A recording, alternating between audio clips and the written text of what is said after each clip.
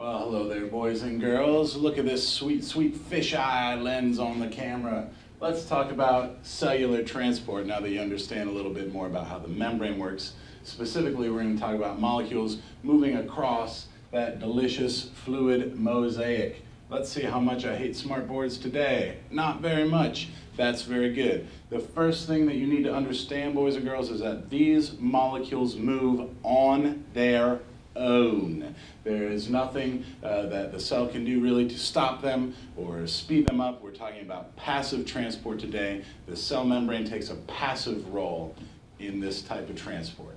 However, only certain molecules may go through the phospholipid bilayer. Those molecules are going to be the little ones.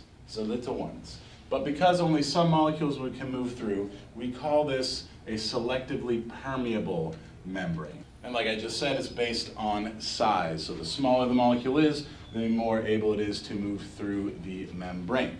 Some examples of some very small molecules that can move right through the membrane are actually not water.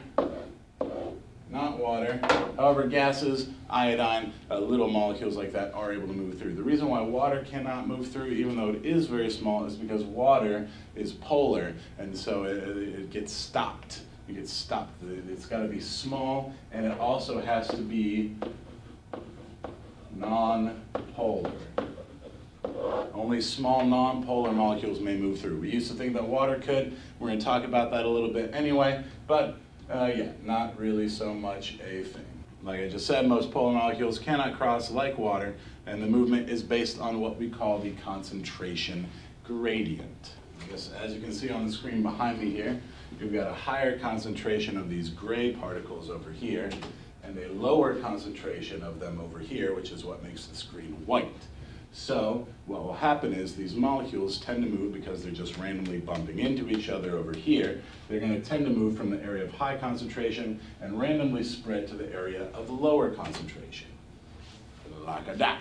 This movement will result in equilibrium, where now the molecules are evenly spread everywhere. Now the molecules are still moving, they're still, right, only absolute zero is when molecules are not moving. They're still bumping into each other. But because there's an even dispersal, there's an equal concentration everywhere. We say that there is equilibrium because now there's equal movement. It's equally likely that a molecule from this side will move over to this side as it is a molecule moving from this side over to that side. So the color of the particles, of the molecules, will be pretty continuous, giving us an equal concentration everywhere.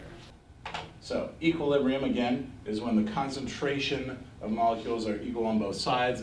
We call it equilibrium because it's actually equal movement for equilibrium.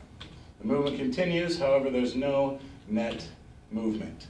Here's another picture showing you again high concentration here, low concentration of the blue molecules over here. So yeah, as you can see, they're going to move from the area of high concentration to the area of low concentration until it's evenly blue everywhere. That's the premise of how passive transport works. Here's a nice animation showing that happening across a membrane.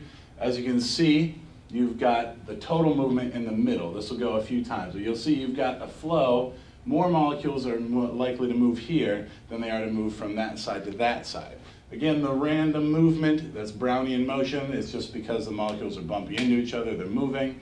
But because we started more here, they're more likely to come here, and they continue on until there is no more net flow. See it right? Yeah, there. Well, close enough. Even concentration on both sides. They don't necessarily are in the same exact space, but you've got the same amount of molecules here and the same amount of molecules over there.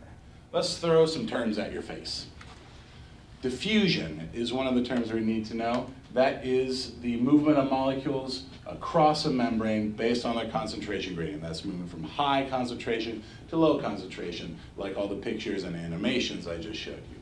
Dialysis is specifically when we're talking about the diffusion of solids. We used to think that there was this thing called osmosis, which was the diffusion of water. And unfortunately, it's still in your standards, so you still need to know that at one point we incorrectly thought that water could move via osmosis by simple diffusion. We know now that that is not the case, but when you see questions about osmosis, you will still need to be like, oh yeah, we have to pretend that the diffusion of water is a thing. Don't worry, I've already written my senator and the curriculum people at the state. They're working on it. Hopefully all that makes sense. We're going to talk about how this affects the cells in class next day. Thanks for watching and watching me hate all the technology. Yay.